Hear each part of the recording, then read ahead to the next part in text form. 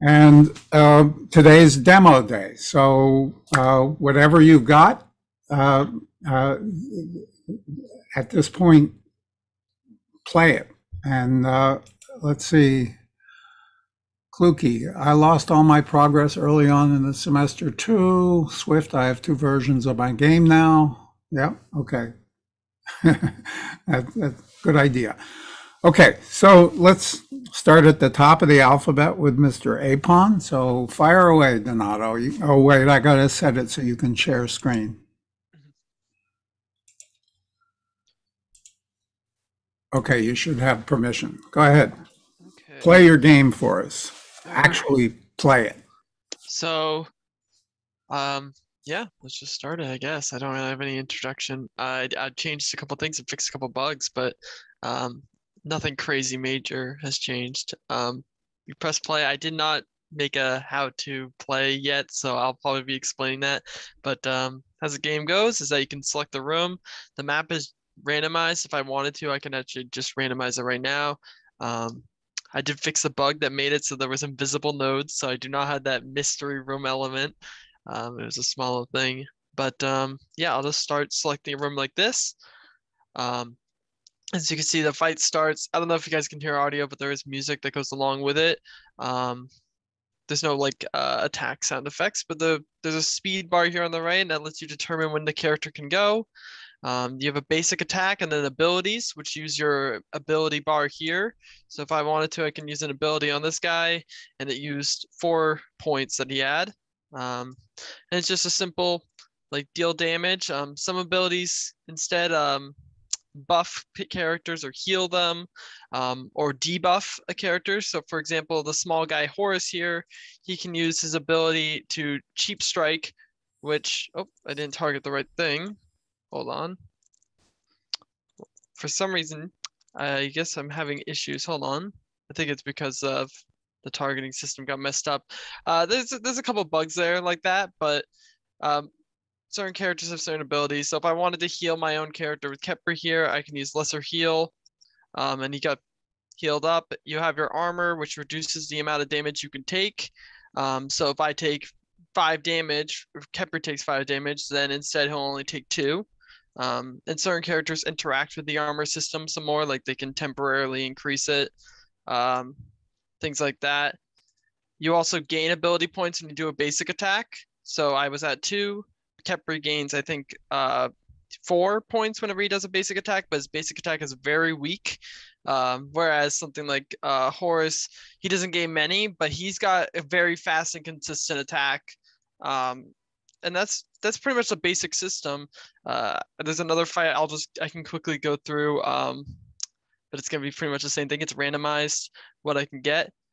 This is a bug I have not been able to fix, which is the default name appearing.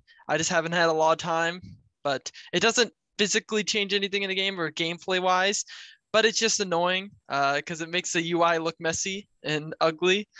But yeah, I mean, the game, there's not too much with it comes to special abilities that I haven't explained. There is the Arctos ability, which lets you buff up someone's armor temporarily. So as you can see, he's now has 7 armor, Horus. I gave it to him. So for one attack, he'll like take no damage with it, or he'll take like whatever it is.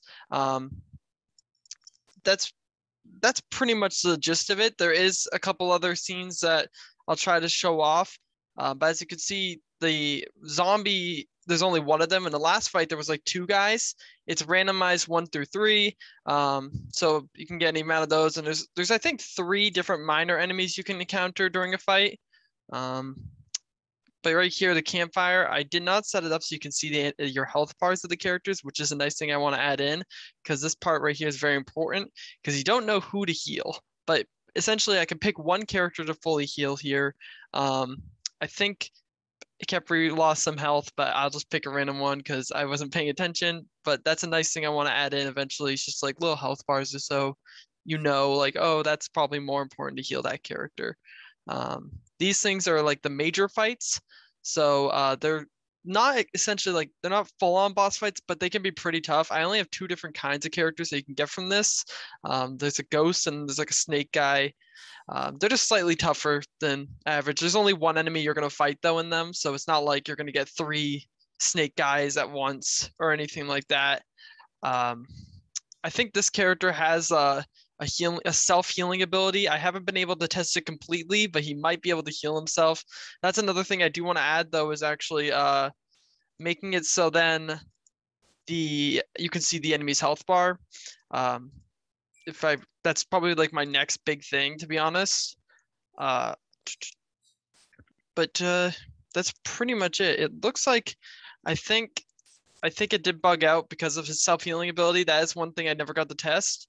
So I will just pause the game real quick and I'll be able to skip this fight because there's a bit of an error with that, unfortunately. But if I wanted to, I can show off actually really quickly here while I'm here at the screen. Oh no, I can't because then I'd actually have to leave this map. But I can regenerate a map if I want. If I wanted to make this a brand new thing, I can easily just switch it. What's cool is that it actually does save your progress between play sessions too. And I think that's really neat. So say if I don't really know how to perfectly make it so that it actually goes back to this one, because technically it was at this fight, but instead it just skips it when you're middle of the fight, which is not that's not great for gameplay reasons. Someone could easily just cheat the system and get to the end, but that's no fun. So I have another heal here. I just pick a random character because again, I don't remember what their health values were. And there's 1 of 3 random fights. This guy was the one I got here. And it's just this is the boss. This is the big boss. This is one of the big bosses. I actually have had some errors with him, unfortunately. He was supposed to have 2 phases where he turns into the giant snake, and it doesn't seem like it actually works. I think it just will go to the end of the game, and I really wish I had time to like really work on it. It's just been really busy. You've got all summer. Yeah, exactly. So I'm hoping I can like work on it this summer and just add these little things and eventually maybe add like whole new mechanics. Like I wanted to add a shop. I had a lot of work on that, and a couple other things. But yeah, as you can see, they target randomly the enemies. I don't have anything specific with them. It seems like they're pretty picking on this Horus character I have right now, which is not great because he's actually the weakest. And he's usually what I found out is a good strategy. He's actually just keep focusing on keeping him alive because he attacks the fastest. So you want to use him as your damage output. And then the other guys to almost either support him with healing or to like increase his armor and so on. But yeah, that's pretty much the game. If I kill him, then I get to go to a win screen, which will bring me to, hopefully it should bring me to the main menu if there has been any other bugs, but I've been noticing every now and then there's little bugs and stuff like that. But that's pretty much the game. That's amazing. It's a lot of stuff here. A lot of stuff. Yeah. There's a lot of stuff and it makes a lot of errors like this. For some reason, it looks like no one can attack right now. So I don't know what's up with that. I think that has to do with the second transition of the fight. I think if I pause the game right now, I can actually show you how the main pieces of this. But if I look at him and to his health bar, he actually is at 0 health. But because it thinks that he's supposed to be transforming, there's a lot of errors. So there's still some bugs and stuff to figure out, but if you ever get the bugs all out of it, the WebGL publisher, which is a download package from the package manager, has a button that you press publish, and it compiles your game for WebGL. It uploads it to the Unity servers, and it puts it on your page. And it then has a URL link that you can give to people and they can play your game on the web. But of course, it's got to be pretty much bug free before you can do that. I don't want to upload this where you have characters that just can't do anything. But the only other scenes that no one got. That's the goal. That's the goal, right? Is to get it sufficiently bug free that you can compile a WebGL version of this and publish it. And that's very cool. Okay. Any questions, comments, suggestions for Donato? there's a death screen if you're curious. Donato, different level here. Now, your abilities, is that just like you can choose from that and then attack is whatever you chose beforehand? Or is it Close. So the abilities themselves are like essentially like different kinds of attacks. The standard attack button is just a basic like flat damage. If I could show you right here. So let me move this camera so I can actually see. So this is the basic attack. It's just a flat value of like damage, and it doesn't cost you any ability points. Whereas these ones, like I have this one, is just more damage, and it costs us 6 ability points. But this one is a buff. It gives them 5, a value of 5, which in this case would be affecting their armor. So it would increase it by 5, and it costs them 3 points to do that. And I have a couple other things I actually never got to working on. Like I wanted to make an AoE attack, but I never got to doing that. And there'd be one for targeting friendlies and enemies.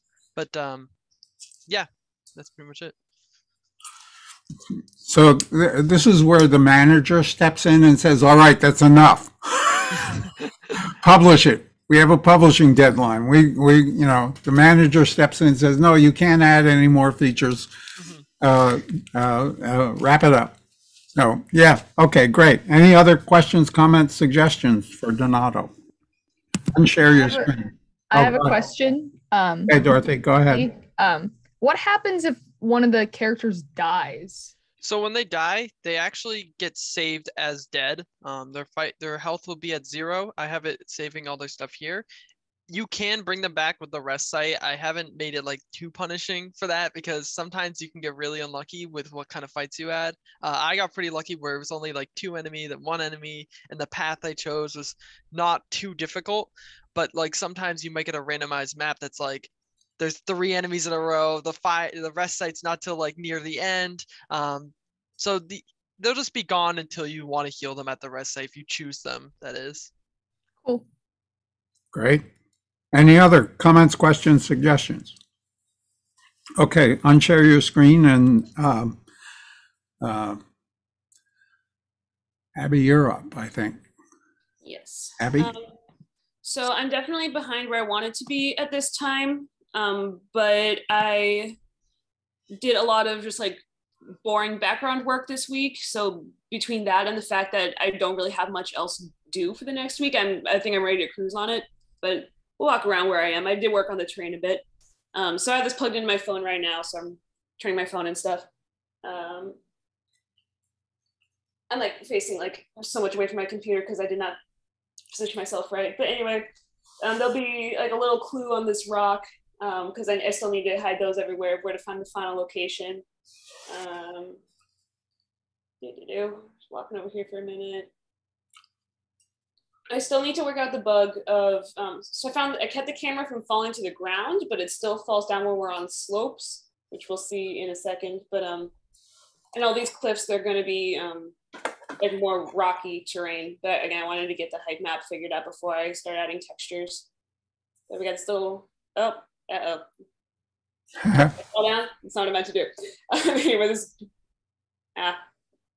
will we get back up? I don't know. There's going to be a clue on that tree. So there's kind of like a little nook over here. I'm really bad at controlling this while trying to talk. Also, just bad to control to begin with. Okay, yeah, we fell on our back. That's as far as we're gonna get. But okay. Yeah, I honestly just haven't been trying super hard with that this week. I messed with it a little bit, but again, I wanted to work on the terrain first. But did you see the comments I made about the demo version that you handed in?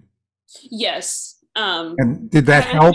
I can't tell how the phone's going to work, but I forget what, there was some little thing that I did to the gyro thing so that it.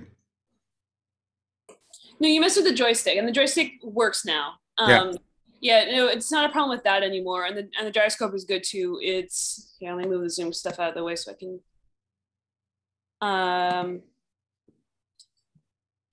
Where am I at? Yeah, the way I kept it from falling to the ground, because it used to just like drop the camera to the ground, is I just gave this box collider a height, but now the box just falls over when I'm on slopes. So I need to approach it a different way. So it's kind of like a band-aid for one problem I was having. But yeah, and I remember you also gave some feedback last week about stuff to try, and I just haven't gotten around to that yet. It's maybe late to do this, but if you do a character controller version, they stay upright. Yeah, and that might be something I do try, and I'm probably am gonna mess with that. But then that also, the joystick is really meant to work with a rigid body. So last time I tried to do it, I found some issues trying to combine tutorials and whatnot, but I want it to work, so I'll come back to it. Oh, I think it was, I set your rigid body to is kinetic and it didn't fall over then. It still navigated, but it didn't fall over if the rigid body is set to is kinetic. Yes, but then the camera just fell straight to the ground. Oh, okay. It had other issues. So yes, I did fix one of them, and I think I still have it as is. I guess that changed. I don't know. See if that does anything. But I just remember that it fixed some problems and made others. Yeah, progress though. Yeah. Okay. Good. Any comments, questions, suggestions? And have you been able to compile this for your phone? I still haven't tried. Okay. Oh, wait, we're not falling. But we're also not going back to the ground. We're floating. So again, one problem caused another. Okay. Any comments, questions, suggestions for Abby and wrestling with phones? No? Mr. Campbell, are you ready to do something? Campbell? Yes.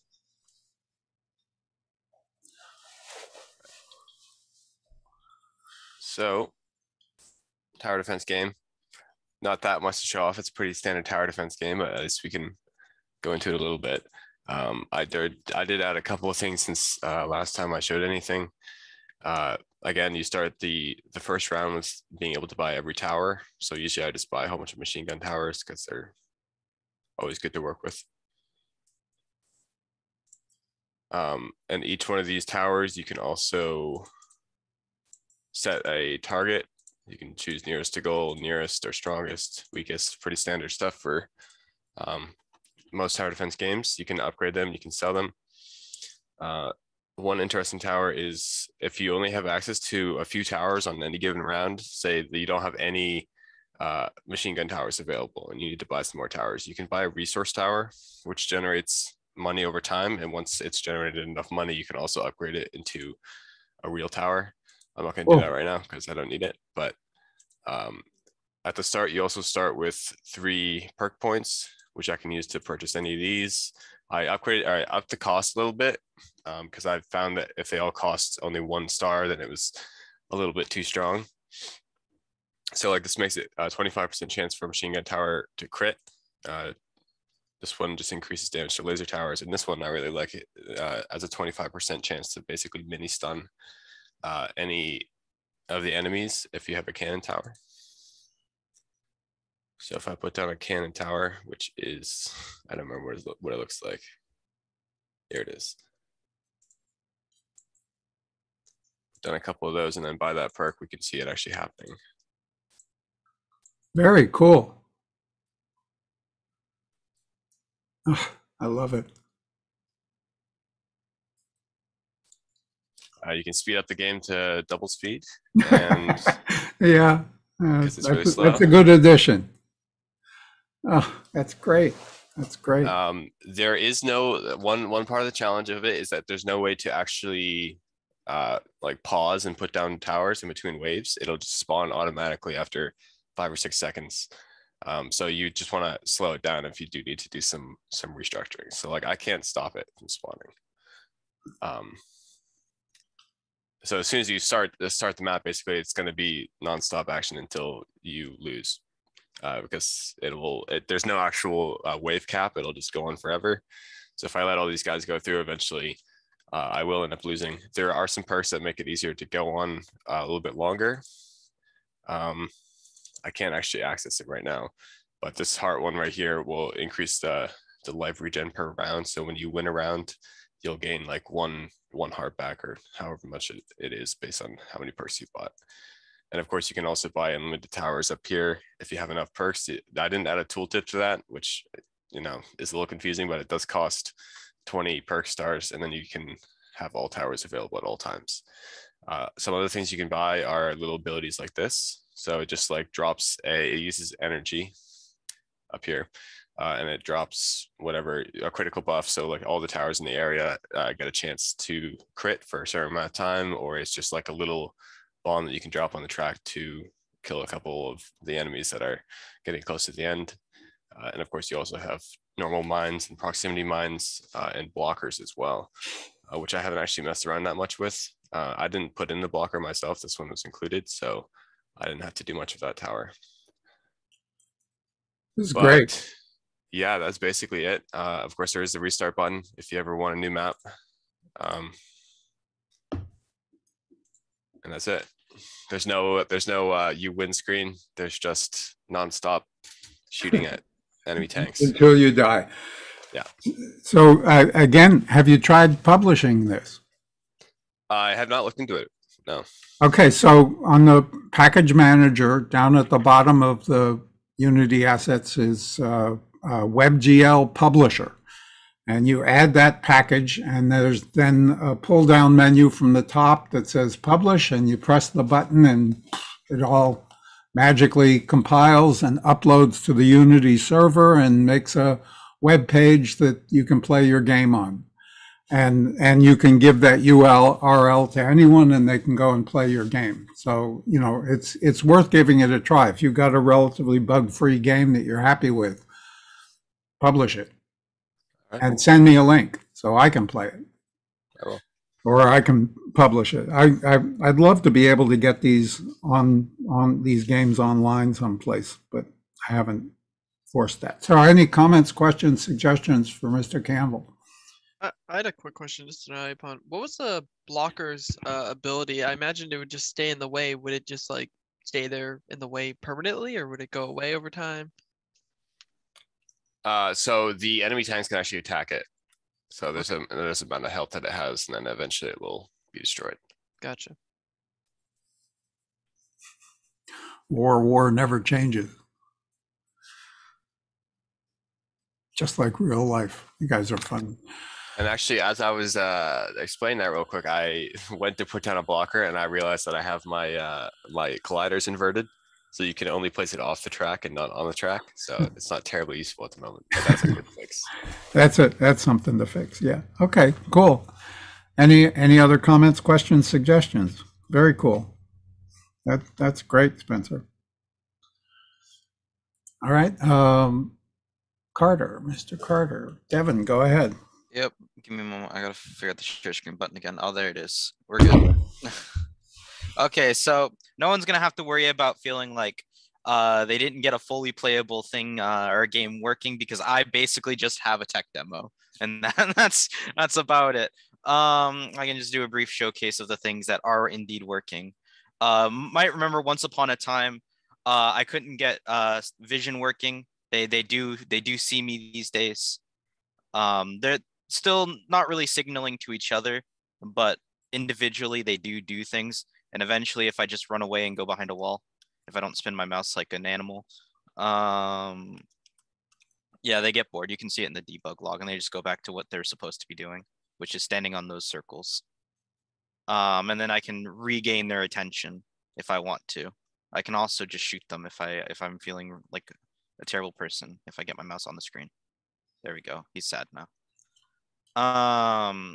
Don't worry about the error. That's actually an intentional error. I have a debug log to see. No, I use them all the time. I know exactly what you mean. As it turns out, I have too many debugs, so I needed a different color of debug. I can actually showcase where it is. It's just this one right here, because I'm trying to make sure I can damage the player and heal, because I had them before, but I never tested them. That it does. You can see the UI changes, and then eventually he'll start healing back up very slowly. The second thing's for armor, but I have no armor pickups currently working, so I have no way of showcasing the armor. And you have lots of weapons, right? Yep, I do have lots of weapons. I also have, you can see there's a magazine, it depletes. The bullets are slow mostly, so I can see them. I'll probably start speeding them up, but I need to make sure they were working, and it's kind of hard when they're moving really fast. I have I no like reload slow animation. bullets. You can see them. You know, Sure. it gives. I like slow bullets. A reload works again, no animation, but it works. In case anyone's curious, it is intentional that it overflows the magazine and you waste a bunch of ammo, because I'm not doing the normal video game logic of somehow you magically move all of the bullets out of a magazine into your reserve as you're doing the animation. I'm not doing the weird game physics. I'm just doing it just how it probably would work if we took that away. I do have the other guns. I have a handgun. As can see, the crosshair does change. I got that working. Although, as I found out, PNGs don't count as images; they count as sprites. That confused me for about maybe 3 hours. Currently, they do about the same thing with some different stats. And they don't come out of the muzzle; they come out of somewhere else. Yeah, so I have it placed in a way that it's a little iffy on some of the guns. Like it looks a lot better with this one. I need to move them around. It comes out of a little spawn point that is a part of the container for every rifle or weapon. You can see there's layers over here. And the other part of that is like they're currently pulled up because that was just the suggestion you gave. And there's a bullet pool right here. All my bullets are pre-spawned. Yeah. And they move back in as needed. But the way the bullets work is they also have a raycast, so they come out from that point and they raycast to wherever my cursor actually is, and they figure out the direction from there that they're actually supposed to be moving. Cool. But yeah, I need to move it for these other ones because the empties are not in the right places. Because it's individual. Lots of fiddling. Yeah. Lots of fiddling. Okay, well, cool. So your AIs are working in your weapon system. You've got multiple weapons, and that's very cool. And yeah, one minor suggestion with AIs, and if that's the main thrust of your topic, one of the things we do is provide some visual indication of what state the AI is in. You know, is it patrolling? Is it chasing? Is it attacking? And you can do this with a little color hat you put on the AI that changes colors as their state changes, and so this then becomes less of a first-person shooter fighting game and more of a demo of AI's abilities. And yeah, well, one of the things I'm trying to get to, because now that everything is working and I fixed a million different bugs that were just breaking my everything. Granted, I still don't have lighting because I couldn't get it working. are those all raycasts that it's? Yeah, so this was the original raycast method, because when I swapped it to a different method of just firing out like a sort of collider, I was having issues where like I wasn't overly pleased with, like, say if the AI was just clipping right this corner. Like if I was just firing out a standard collision, it would basically stop at this, but theoretically they could see like through the edge of this corner, like over in this direction. So I changed it back to this once I realized why this original method wasn't working, which was simply it was facing the wrong way. Okay. How come you didn't just use an angle kind of thing? You know, you've got your forward direction and you've got kind of a range of sight that you can see. And so you've got your forward direction and the direction to the player. And like just seeing if there's like firing a single raycast to the player and just seeing if there's anything in between it. Yeah. To answer that question, I didn't think about that till now. Okay. Well, that would be a lot cheaper than all these raycasts. Raycasts are expensive, as you probably know. I tried to swap off of them. I couldn't figure out a good method that that makes sense. It's very easy. You've got your forward direction, and you've got your direction to the target, and you've got a raycast that goes out to the target. And if there's nothing between you and the target, and you're there's a vector 3 dot angle that tells you the angle between two vectors. And if that angle is less than your range of vision, the angle that you can see, then you can see it. And it doesn't require a zillion raycasts. It just requires one to see if there's anything between you. I don't know. I saw Bracky do some kind of multiple raycast thing where he was raycasting in every direction, and he had a geodesic of sphere around his object it was crazy. But yeah, that sounds amazing, and I want to find where that was. I think it was Bracky. I've been trying to do most of this stuff without too much tutorial influence, and it's resulted in a lot of spaghetti code. Yeah. That needs desperate refactoring once the summer hits. Okay. All right. Any comments, questions, suggestions for Mr. Carter? All right, Devin, turn off your share screen, and Mr. Kluge, you're up. Hello. All right, I'll share screen here. And okay. All right, so I haven't gotten a whole lot of progress. Mostly just been trying to fix up bugs, and just like Devin, I have a lot of spaghetti code. That's mostly just because I've kind of been trying to put everything into one single script, which is the auto-generate script, this one.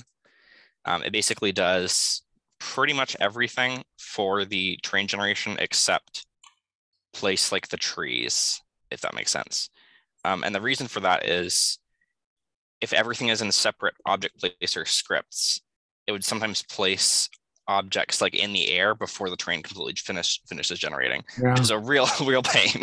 So I've basically put everything into this auto-generate script, which makes it a little bit complicated and hard to read. One way to deal with that is if you had these separate scripts that did the different tasks, and you wanted to order them, you would have the first one making the terrain, and then setting a bool on the second script that's going to drop the trees, and the tree dropping script is sitting in a spinning loop waiting for that bool to be true, at which point it then drops the trees and sets the bool for the grass script to go ahead and do it. I don't know if this would be any more efficient than having everything all in one.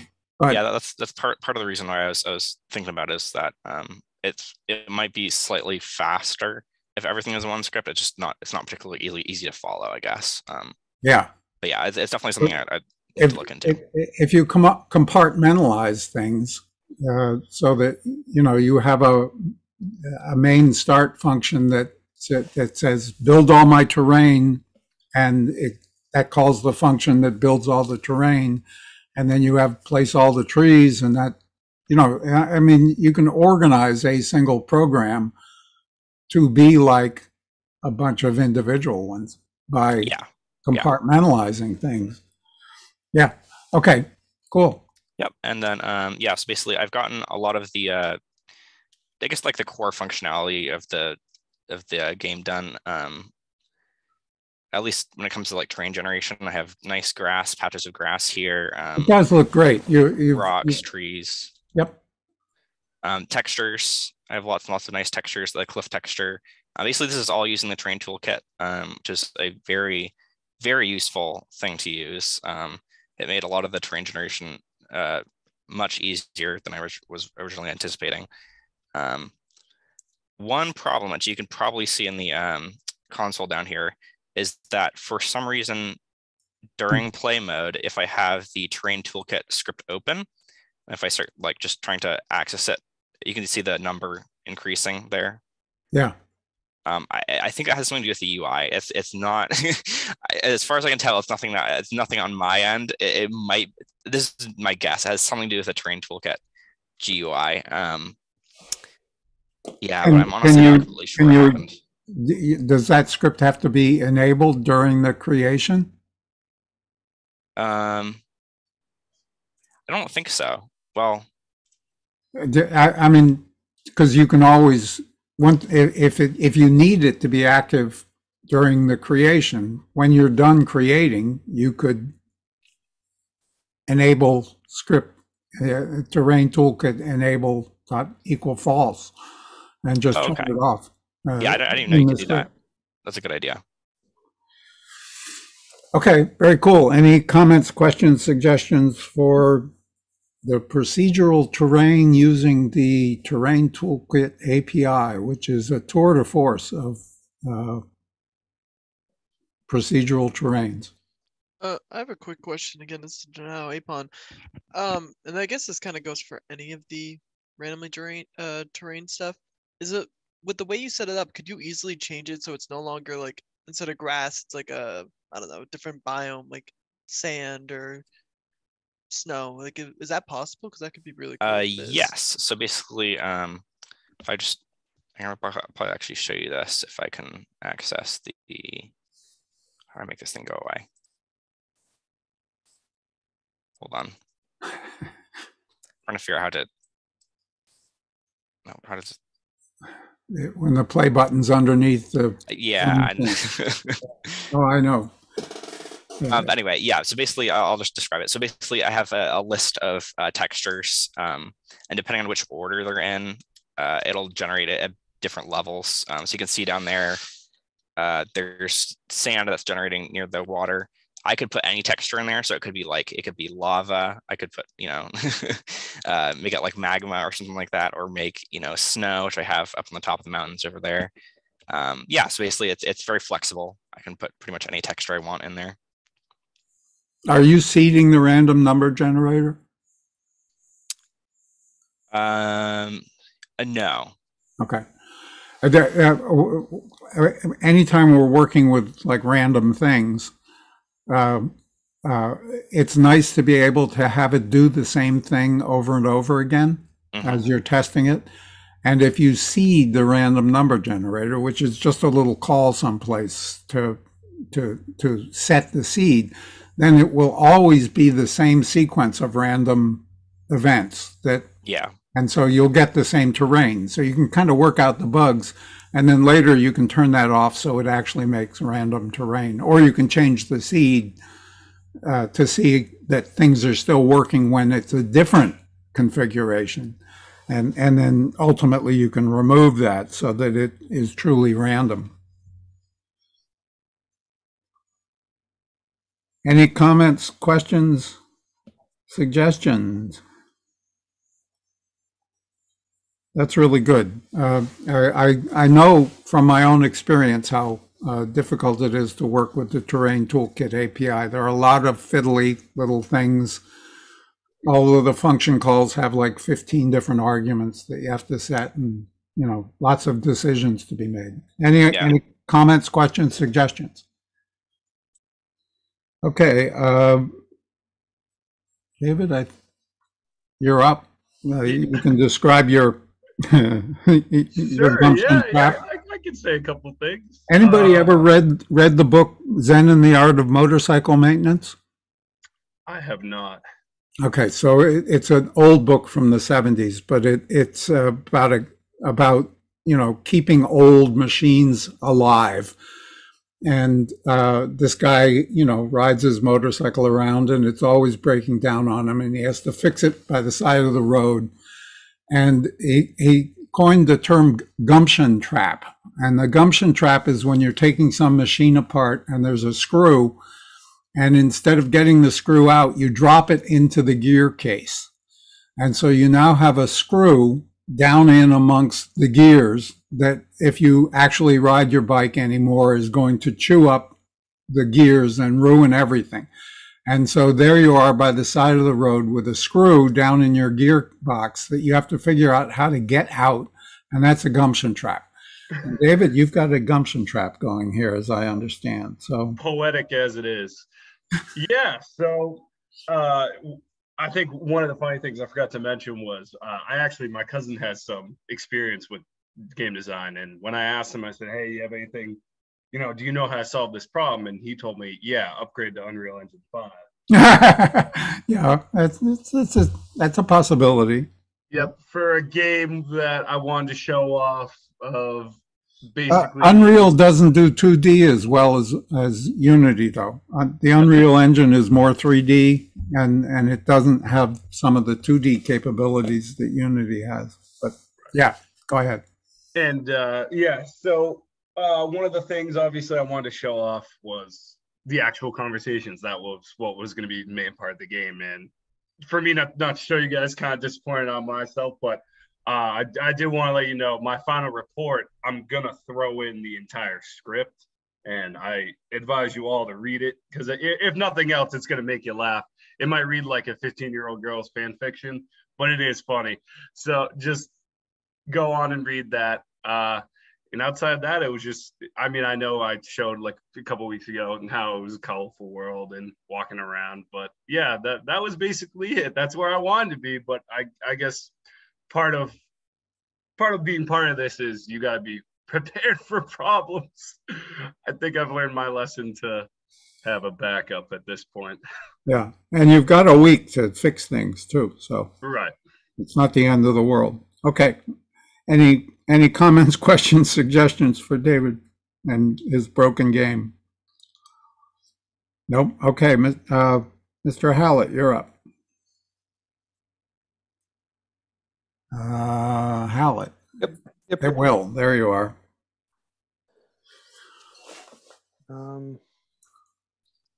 Okay, so I've got a pretty good demo. A couple of things aren't working, but I'll go over it, and then I'll go over I don't know, some of the code stuff. Oh, you know what? I'm just gonna reshare my screen.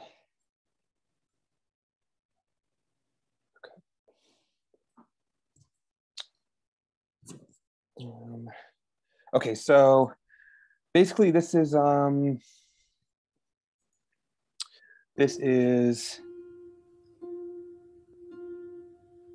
that's music, if you guys can hear it.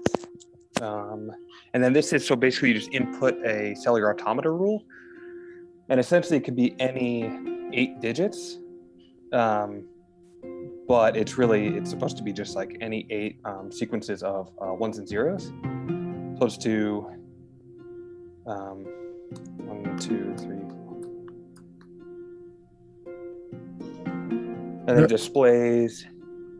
Yeah, so I used the voxel sphere, and basically I took the 2D cellular automata grid on the left, and I just set it up in a 3-dimensional array, and it basically just creates a cube. And then once you have the cube, you can do what was in that voxel sphere tutorial, which is basically like calculate the distance from the center cube, or the center of the parent object, to the a certain distance, like a radius, a distance of a radius, and then you can just not instantiate anything that's outside that radius. So then you eventually get this sphere. Now the idea is to basically go from that page back to here, and then be able to add a different rule. But there's something going on in the way that data is getting passed between the two, where I can't get the second time you press this button, it doesn't actually set a new cellular automata rule. And I've spent a bunch of time trying to figure that out, and I just I don't know. It's just it's not working properly. Yeah. So one suggestion immediately: tell your user what they're supposed to do with this little window here. That they're supposed to put in 8 digits that are 0 through 1, right? Of course, yeah. No, this is more of like only I know how to play this game right now. Yeah. Unfortunately. Yeah. But just to show it off, like, let's see.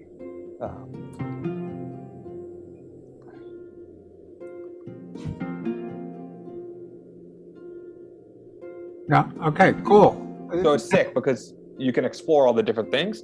And then also, I spent some time trying to implement the gravity stuff that you keep talking about, Professor. And I can't really get the actual character controller to work. But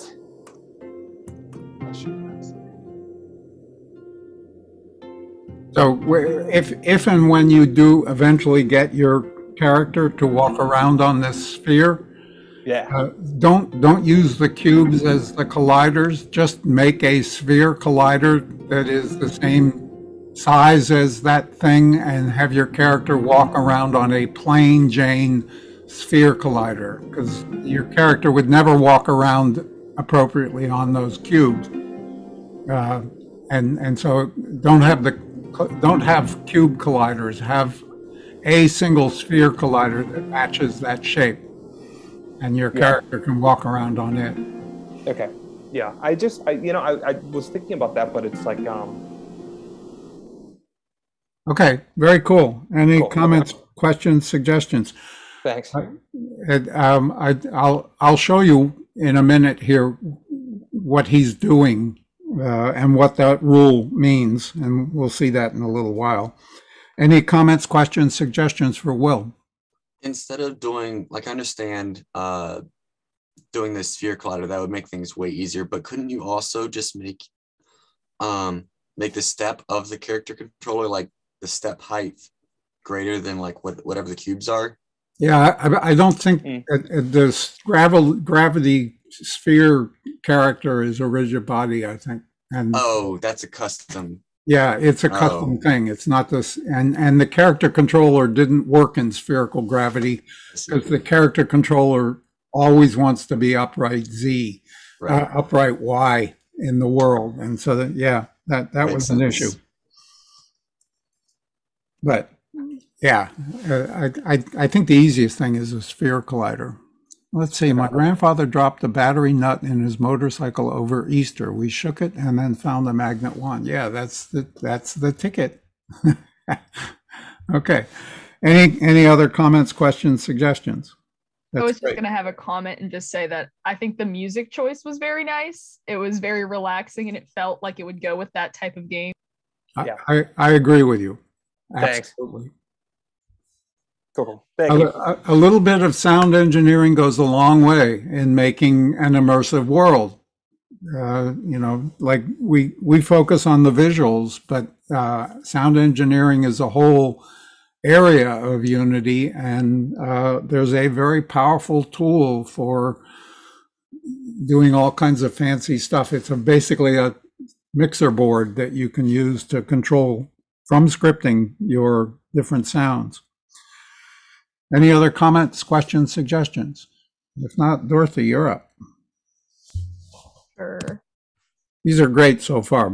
And I think someone said last time I have to click share sound to get the game music I going. think if you do original sound on, it might. There's a little button up in the left-hand corner, original sound. I think that's what you. I don't know. Well, I did the share sound, so we'll see how that works. Okay. I don't have a crazy amount different than last week. I got a lot of progress on. It's always really loud. Sound works. Okay, well that's good. I turned it down though because it was loud. I got a lot of work on the equipping things, and I got it to a point where I have a lot of progress on it, but it's not breaking anything currently. So that's good. But it's not Real quick, fully you might done. want to turn it down a little lower.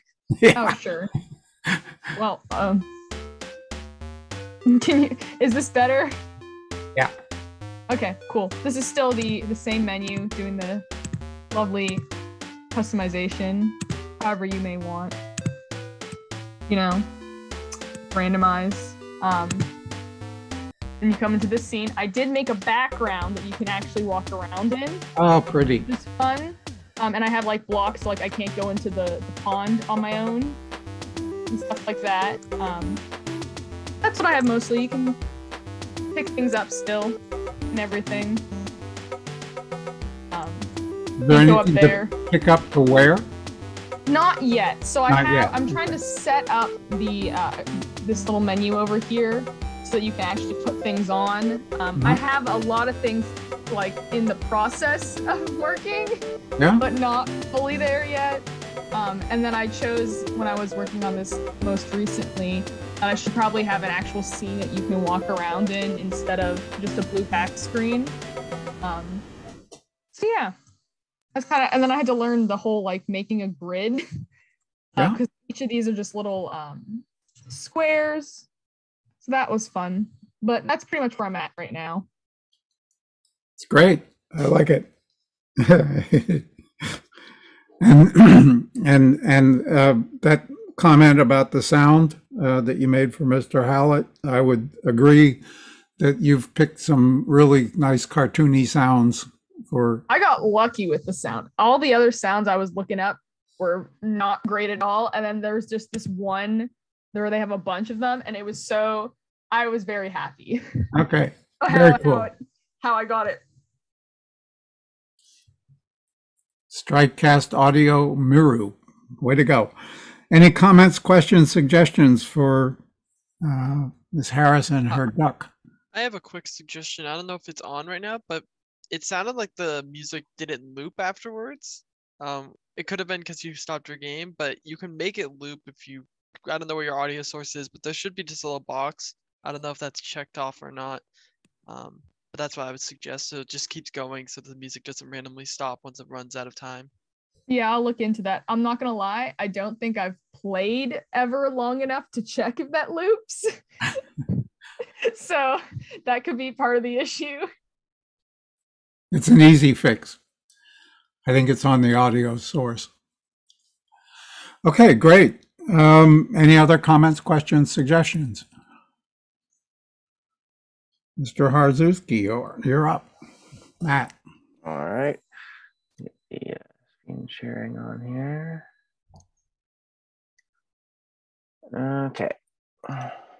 So, I mean, I've showed most of this off incrementally in the past, but so I've got the terrain generator is all squared away pretty much. Everything seems to work fine now, and it performs better than Sebastian Legg's original one because I fixed threading up. Populator that shows scenery objects is done. And so yeah, when I run it, I get the full infinite world. I never really decided whether I liked the water shader or not. I like the style of it, but I think it'd be probably better if I like change the textures of the land to be the same kind of low detail art style, because they're kind of like a little more photorealistic on the terrain side than the water. But yeah, and overall I got auto run working too, so I can just push one key and it'll keep going forever, so you don't have to hold the button down.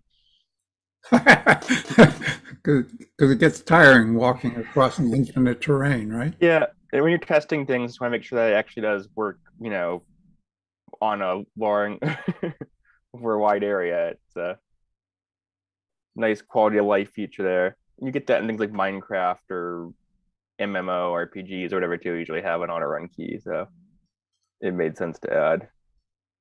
I never ended up like getting around to adding, like trying to get the enemies and stuff working. Like I was like on the list of things I wanted to add, but I had like kind of like started looking into it, but it's kind of ran out of steam near the end with capstone stuff.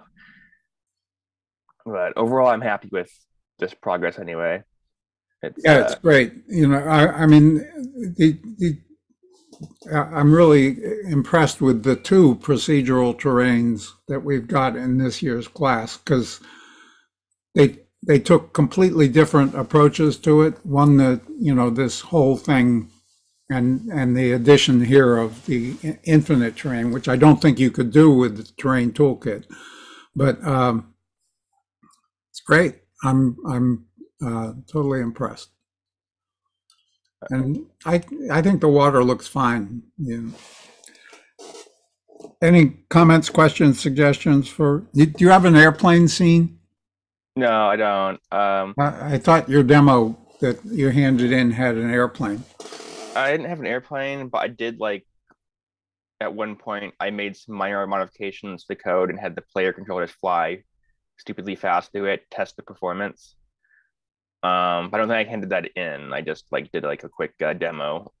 Because that's a real stress test when you have your player flying at 300 miles per hour. At the time, it worked pretty well. So yeah, the demo you handed in, I think, had it. It seems to me. Anyway,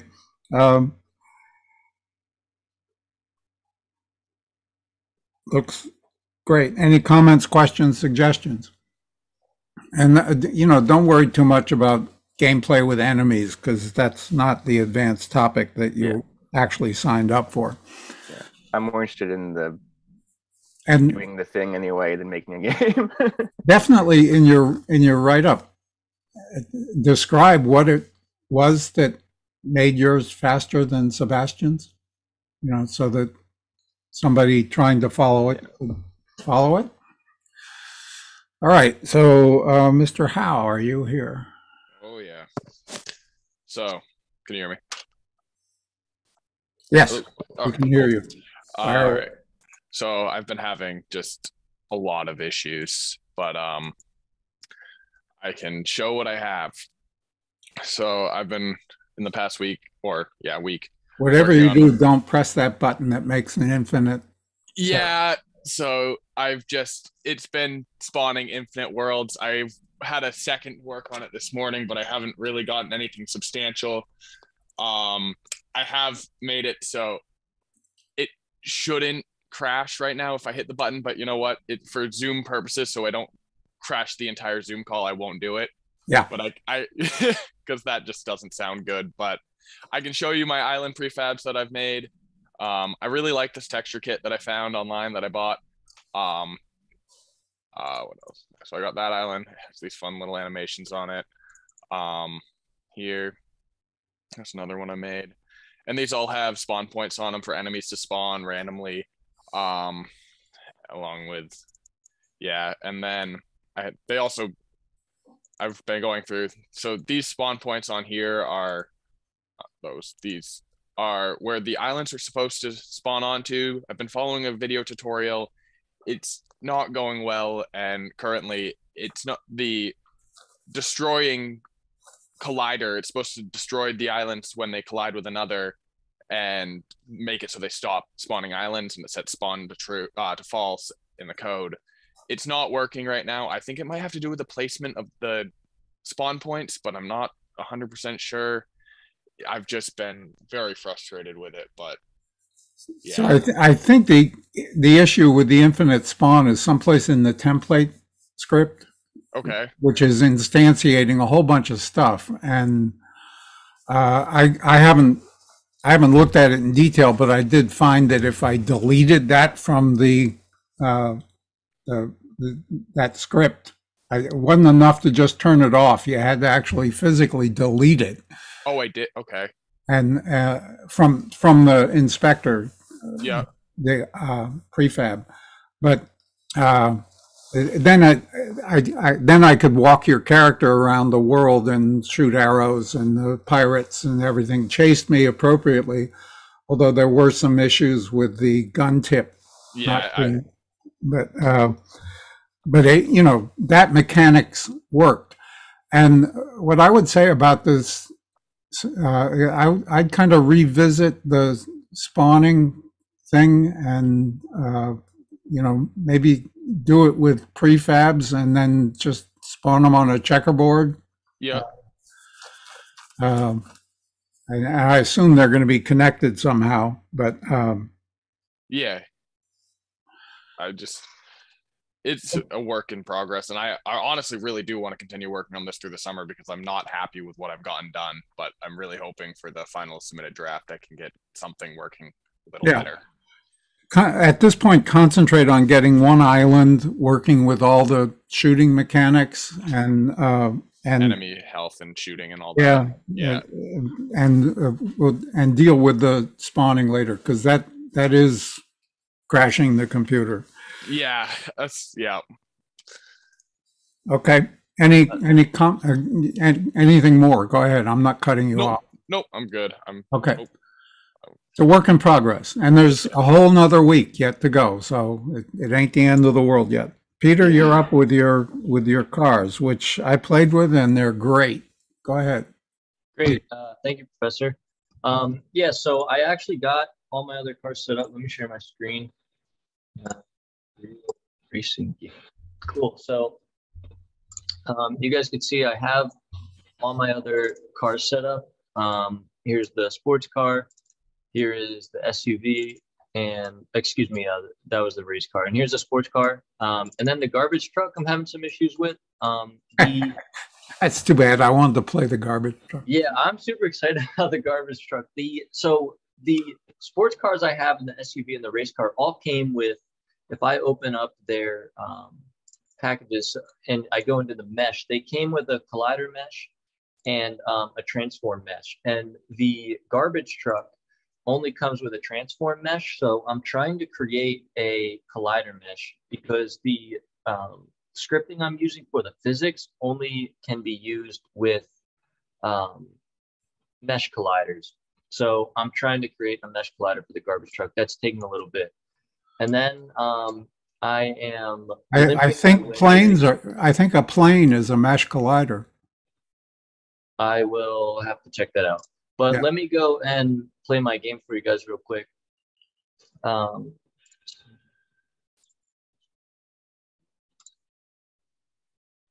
So if I go ahead and play, here's the main menu, has everything. It has the help button, audio, you can do all that stuff. And then exit obviously works, but we want to continue playing the game because it's fun.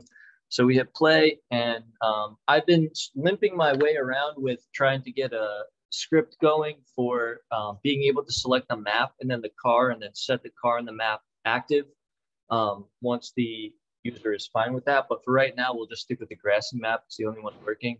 And then we'll go with the 3000 GT, and oh, it's not active. So that still doesn't really work. But what would happen is you would go to grassy road, and then the sports car would be set active. And then you would play, and then you would be able to drive. And eventually, hopefully, there will be a UI in the top left that tells you your time. And yeah, this car really moves right now. Also, it's a little slippery, but it's great. And the speedometer, the needle doesn't move.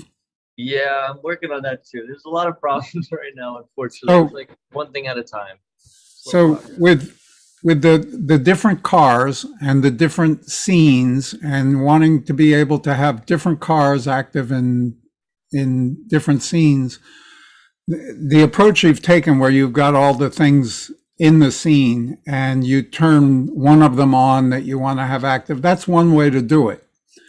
Another way to do it is just to have 4 grassy scenes, one with the red car, one with the race car, one with the SUV, and one with the garbage truck. And the menu system then gets a little simpler, because when you press car in the grassy scene,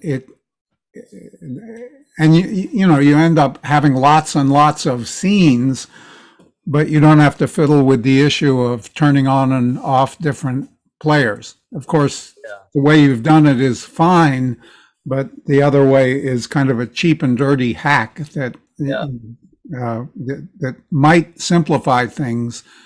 Because I found that the menu scene didn't work as well. But this is this is my script I have for it now. Like I said, I mean, it's a little embarrassing for a 4th year in computer science, but but this is video game. This is video games. You don't have to be embarrassed. It's I just set the map. Every map is associated with an integer value, and then once you get to that, so then the map gets set, And then once you get to the sports car screen, then each button is associated with one of these like void functions. And it'll load the map. I think, Yeah. depending on if this is how it reads through the code, if it's interpreted or compiled. I don't know if this will run, but to set the game object equal to true. So I'm still playing around with it, and yeah, I might just do what you said. That seems intuitive. I think it might be game object dot enabled equal true. I'm not sure. Nope, that's not it. Game object transform enabled. I thought it was game object value equals true. That didn't work. Oh, it might be set active. Maybe I don't have. I don't know. You'll have to fiddle. Yeah, but, that's what I got. But the other easy way to do it is just to have 16 different scenes. Right. Right. four Grassies, one with each car, and figure out how to access them through their index. Right. Yep. Okay. Well, we still want to see the garbage truck. Look at I think the plane comes with a mesh collider. Okay. And you could basically build a box of planes around your garbage truck. It wouldn't have to fit that well, but it'd be if that's what your tool insists on. So, right. So we look forward to seeing that for the final version. And of course, if this could play on the web, that'd be really, really, really cool. Yeah, I would be excited about it. So, okay.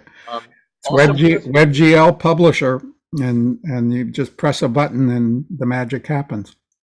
Yes, no, that would be fantastic. I couldn't see. Did you leave comments for me on Brightspace? I am having a hard time seeing if you did. I clicked on the demo draft and then hit read feedback, and it didn't look like there was anything attached.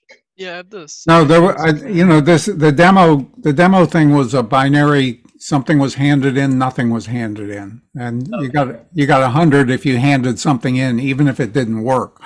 Okay. This was a purely binary. I didn't grade things, and unless there was something really compelling, and yours it was working, so it's fine. No, I didn't put much effort into grading these. I just said yes or no, and the yes or no was something was handed in. So okay, cool. Okay, we'll be more particular when it comes to the final game. But all right. So any comments, questions, suggestions? Let's see. 22 new messages. God. Lowercase game object refers to the object the script is on. Good point, Elijah.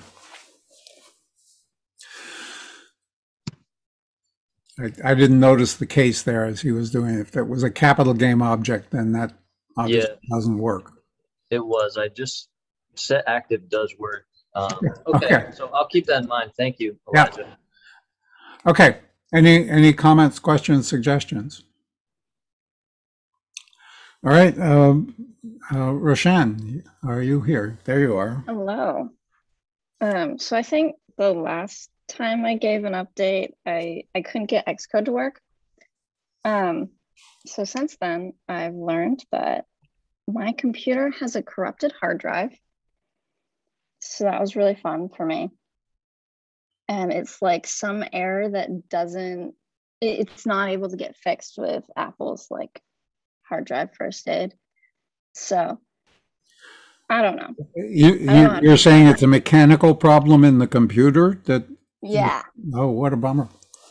So anyway, I was able to get Xcode working by deleting like half of my hard drive and then deleting Xcode and then updating Xcode. But that was a week. So anyway, I do have a working version on my phone, but I'm not going to make you guys look at that because that's not fun. So I'm gonna use Unity to kind of demo what I got, and then I'll show you where haptics are supposed to be, and sometimes they're there on Xcode. So and go through the how to play first. And it's just like the basic overview for purpose of the game, how the player moves. These are the enemies, you should avoid them. And then that goes back to the home screen. And then you have like the basic level, and it's just gonna take, sometimes I forget my way through here. I always cheat and keep the scene view up on the left-hand side so that I can. That would be a convenient method, wouldn't it? So, okay, there we go. Got it. And then next takes you to the next level. And I'm not gonna force my way through this one because I don't know this one. I just made it and I couldn't tell you where the end is. So anyway. And so you wrestled your way through Xcode on your ailing computer. I did. And it works on your phone, and you can swipe and do all of that stuff. Yeah. That's very cool. It's pretty impressive. Yeah. But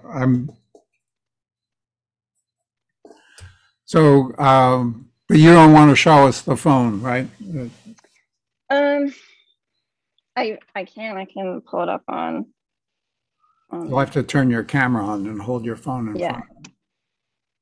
So oddly enough, the canvas looks way different on here. Of course. Because, you know, you update Xcode and they decide that things are different now. And so that means that the little health bar is all the way down there too. Yeah. But yeah, it works. In the editor, there's a setting. There's a setting for aspect ratio, and you can figure out whatever your phone aspect ratio is, and set the editor to have that same aspect ratio. Then you can wrestle your way through getting the UI elements where you want them to be when they appear on the phone. That would be helpful. Yeah. Okay. Yeah. Go ahead. Show us. Right. Show us it swiping. That's all I want to see. So it's kind of just the same deal here where you just kind of hold it down, and then there's haptics here because you're close to that guy, and then it gets a little more intense when you actually encounter him and you take damage. But yeah. Very cool. Very cool. I love it. Okay. I know you've been wrestling with like horrendous issues with this thing, but congratulations, you got it working. Thank you. Xcode's a lot of fun. I think everyone should build on Xcode. Okay. I'm not sure I agree with that, but okay. Any comments, questions, suggestions for Roshan and her phone? God, Alexander Graham Bell must be spinning in his grave, huh? Because all he wanted to do was be able to call his brother in Ohio, and look what we can do. All right, Mr. Story, you're up. Unless there are comments, questions, suggestions, I don't want to rush things. Go ahead. Okay. All right. Go ahead. Where are you? Elijah, you're up. Having lost 3 hours of work. Oh, this was on a work project, not this project. Oh, okay. That would have been really sad. Yeah. All right, so we'll just run you through the game. I don't remember if I had this continue from checkpoints last time. Yeah, you did. Okay, cool. Just play it. You don't have to explain things. Just play it. Excellent. So I may work with the lighting a little bit, just because it feels a little dark, but I kind of like it because it makes the torches feel more useful. Yeah, so we'll just go through. It's gonna take a while, but I really want to add plants everywhere so the levels are more immersive. Let me ask a question. How do you recognize the surfaces on which you can portal? Yeah, that's another thing. Right now, you just gotta have to guess. Oh, okay. As a player, I know which ones. Like, I know that isn't, and I know this isn't, but I know the floor is. I haven't decided. I think I'm gonna go with some sort of plant that's only seen on those, because it's like I can't like there were some suggestions about making the rocks different colors, but it's like for this particular level, it's like I can't make the grass blue or like, I mean, I guess I could, but I don't know. I think it would be better if they're just like mushrooms all on the ground, because there could be mushrooms on the side of a wall too, but I haven't really fixed that yet. So spoiler alert, I'm going to basically show you how to, you know, do all these, but yeah, that was a fun one. At the moment, I don't have, you'll see that when the levels just kind of drop off, I don't have a level that really utilizes the rewind. I mean, it's still there, right? So I can rewind things, but I don't have a level that utilizes it. I have an idea for one, I just haven't had time to implement it yet. Yeah, cool. This is the level that crashed the game last time. So I realized that my original particle system, each particle was emitting light. So each particle doing its own active light really was not a smart idea. Yeah. So I got rid of that and it worked. So this one is just kind of getting the player more used to portaling around. There's we crashed. Let's see. That's still the 1 second. I'm still having a problem where the portal itself, it goes into somewhat weird infinite loop where it isn't able to find, I don't really know. It basically moves the camera that displays the portal images. It basically goes into an infinite loop where it's like, oh, I don't exist. Anyways, it moves it outside the world. I didn't explain that well at all. That's fine. It's okay. I don't remember where the rock is, but there's 3 buttons scattered around, so they have to find the buttons to open this door, which you wouldn't know is a door until you open it.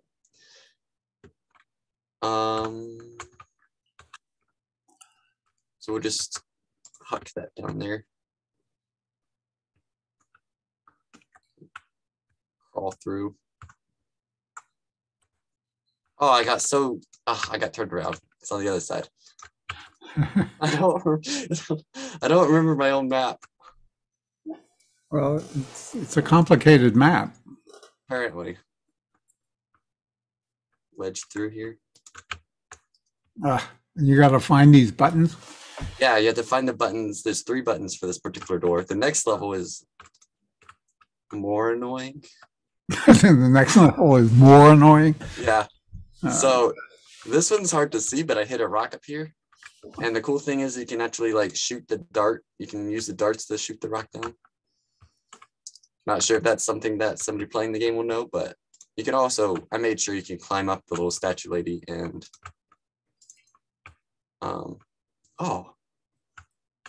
score. This is a maze. This one is confusing.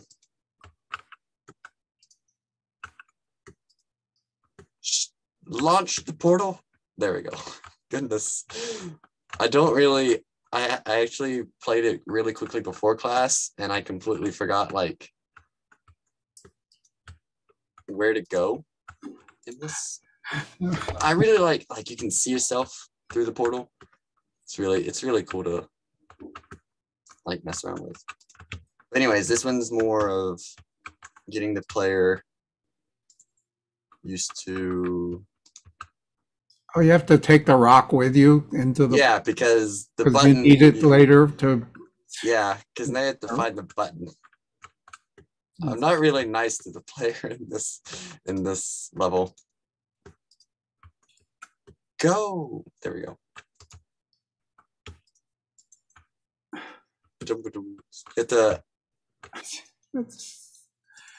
This is so hard, Elijah. I mean, no, it's fine. It's fine. It's fine. It's just like, well, you know, no, but I mean, given the finite amount of time that we have to do for these classes, oh, okay. I'm really accustomed to these kind of, you know, 15-minute playthroughs that one gets with, and this is way over the top of what I usually get for a playable game in a 1-semester course. This is publishable, you know. I mean, right. You've made a really compelling game with a lot of hard puzzles and a lot of different mechanics that has to be worked out. And sure, there are bugs, but you know, it's really cool. Yeah. So that was the end. Any comments, questions, suggestions for? I have a quick suggestion. I would say maybe change the color of the buttons, because it looked like, maybe it was just because through Zoom the lighting was harder to see, but it made it hard to see the buttons colors. But overall, it looked really You mean fun. these Like guys? Yeah, this Okay. is still a game I would definitely play though. That makes sense. Green may not have been the best choice there. That's a good suggestion. Yeah, it is really dark. So, you know, in addition to the WebGL publisher, which, you know, you can publish these games and we can then play them each other. It'd be nice if, you know, people who wanted a copy could request from Elijah a copy for, not a copy of the game folder, because that's your stuff. But, you know, if you would compile a Windows version for somebody who wanted Windows, Yeah. I don't know. I did actually do the build stuff, because at one point I was messing with the lighting, and it works pretty good on there. I haven't played it extensively on that one, but it hasn't crashed on me yet, so that's a good sign. Yeah, but you know, send email to Elijah saying I want a copy, and tell him your operating system, and he'll provide you with a working version. Because this is definitely the standout game of the class. No offense to anyone else. Everyone else has done great work, but this is really great work. So, way to go, Elijah. I think you'll get at least a B+ in this class. Oh, thank goodness, because all the other classes right now, not going too hot. Yeah, it's all my fault too, right? Because I dangled an attractive fruit in front of you, and you've spent all your time fiddling with video games. Make some money too. Yeah, it's a really good indie game. Okay, finally, our pride of place. Forrest, you're up. All right. So I didn't do a ton since the last time I showed a demo. I spent most of my time working on Relay, and then I added a health mechanic to the boss. So Relay is like Unity's method of like peer-to-peer connections over the internet, I guess, with the Unity netcode. You basically set up a connection on the Relay server, and then it just handles it, and all you have to manage is the join code. So first thing, I'm going to start up a host. I don't have it currently set up to start as a server, just because of the tutorial I was following did as host. But now you can see I have this join code up here. So if I go onto my other, I can join. TMKBGQ. Okay. Yeah, and so that's randomly generated every time I start a host, and I think that it's generated by Unity, like by the Relay server. Okay. And so now I'm playing as, this is the client. I can go over, I can fight my guys. All of this part still works. You can delete guys. The only thing that doesn't work, there's currently a bug with my boss where you can still damage them and hit them, but it won't register on the client, but it will, oh, well, I got hit. It will register on the server when the server sees it. So like, it just looks like I'm whacking him around, but the server will recognize the hits. Oh, and then that's another thing. He's now like skewed. And so he's not walking straight. He's like walking at an angle. So those are a couple bugs that I need to fix. But I'm really excited that I got Relay working. I feel like that was like a big hurdle I had to leap over. So you've actually tried this with other players on other computers? I have not. I actually just managed to get it to work this morning at about 10:50 a.m. So, but no, that's what I'm going to test out tonight and the rest of this week. And hopefully, I'd actually like to get it. It looks like it might work with WebGL, and so I'd be able to host it on Unity's website and then be able to connect remotely through that, which would be awesome. That's what I'm going to be trying to do before the project's actually due. Okay, very cool. Any comments, questions, suggestions? And this is like everyone's done something hard, but I think this is the hardest thing to do because it's a new system. There's very little documentation, and network games are really hard to begin with, and you have to compile it every time you want to test a new feature. Yeah. So it's the work stream is exceedingly difficult. So, thank you. Any other comments, questions, suggestions? So it looked like you had. I'm guessing that's a bull. The brown character, explode. What happened to? I may have missed it, but was there still the yellow character? Yeah, so there's actually 3 enemies now. There's the regular bull enemy and the regular pufferfish enemy, and then the boss is like a combo of the two. It does like a dash and then so that's what we must have just saw just there. Yeah, okay. Yeah, and the boss also has a big health bar. He takes 10 hits and has like an invulnerability window. And obviously there's a bunch of features I would love to add if I got a chance now that I have like the multiplayer down, like character progression and increased damage on weapons and more enemies and respawning enemies. But mostly I was just trying to get, everything working over the network. Very cool. Money's overrated. Freeloader, love the pufferfish. Okay. So let me share a screen here.